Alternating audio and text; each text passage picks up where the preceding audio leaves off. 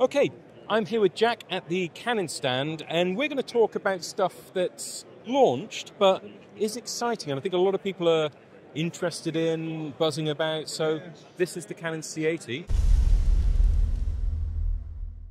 What does this mean for Canon?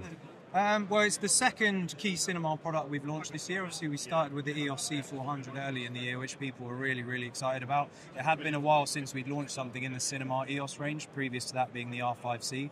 I think what makes the C80 really exciting is it's having that full-frame 6K sensor in a compact form factor, that very similar style to the C70, which was very popular to the users.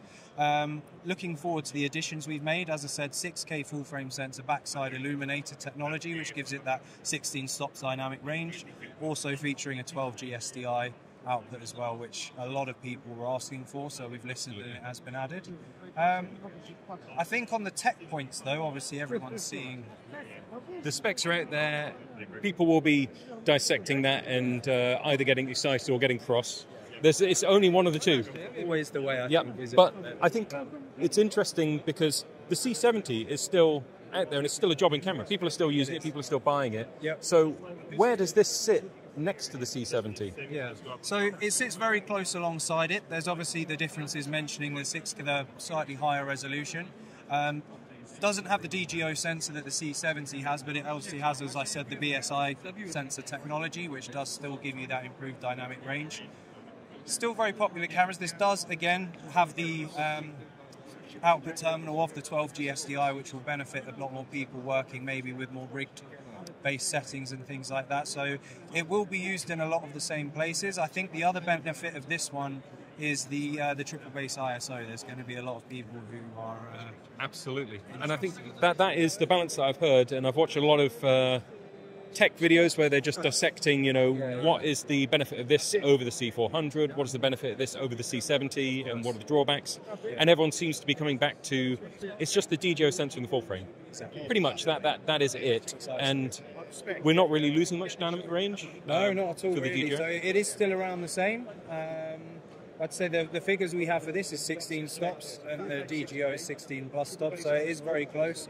Obviously, with the full frame, there is, with having to use that new technology to help with those lower light situations and the triple base ISO. Absolutely, but you're gaining the full frame and you're gaining the ability to shoot at some crazy ISO. It's insane. The tests we did with them, I'll be honest, when you see that we got a triple base ISO, especially at 12,800, that can really be pushed, when you see how well it actually works, it was staggering. I did think, well, not to be doubtful, but it was a lot better than I thought it as well. Really good. Yeah. Finally, actually a viable camera to be able to do that and not compromise too much, which is great. So I'm going to ask one more question, which is a little bit more of an industry question, because we seem to be in a bit of a changing state at the moment. There's a lot of things that are happening with other brands and just generally within the industry and how people are working. How do you think Canon going forwards are positioning themselves? Because your pricing has been lower than it traditionally has. Yeah. The cameras are offering more than perhaps they traditionally would have for the same part of the segment that this is in. So what does this mean? You're being more aggressive. Yeah, I wouldn't say aggressive is the right word. I think it's analysing the industry, what people need and what people are looking for. Obviously, as a business, the ultimate goal at the top, they say, is to make money, but to do that, you have to keep your customers happy.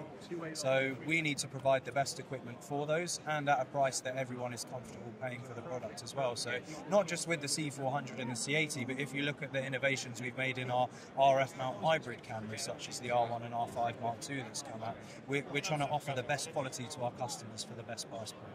Excellent. And maybe there are more products coming within the lineup. I can never say, but we'll have to see. Just keep an eye out. That's all I'll say. We'll have to see.